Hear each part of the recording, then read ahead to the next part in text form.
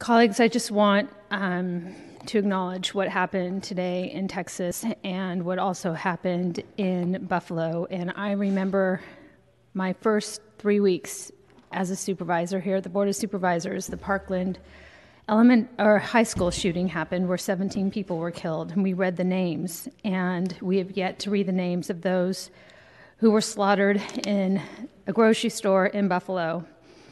And that's Roberta Drury, age 32, Margus Morrison, 52, Andre McNeil, 53, Aaron Soler, 55, Geraldine Talley, age 62, Celestine Cheney, 65, Hayward Pattison, 67, Catherine Massey, 72, Pearl Young, 77, Ruth Whitfield, 86.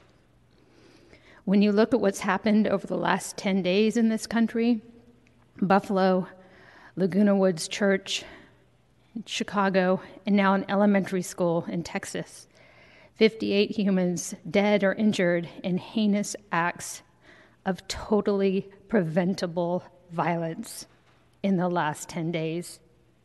And there's so many more that are unnamed and unheard of and not in the news, yet they happen in this country every single day.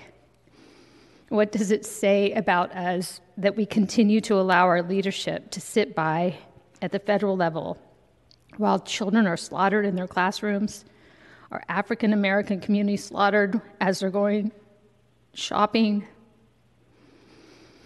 The Second Amendment is not a suicide pact, and we can end this vicious cycle and live free of gun violence. We are failing entire generations through our inaction. And I know we do a lot here in San Francisco, but we have to demand a lot more is done at the federal level. Now is the time to pass the laws that we know will prevent these unbelievable tragedies. We know that the people are on our side.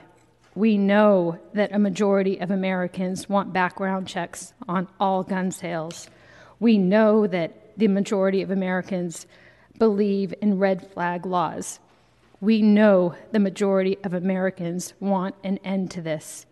And yet the NRA and the politicians that they've bought and paid for stand in the way and continue to fail this country, our children, and future generations. I cannot believe how many times I have read things at this board regarding gun violence. I have been shaken to my core once again, as Supervisor Melgar saw on our way here, as I was when I heard about the Buffalo shooting, and I will not stay silent.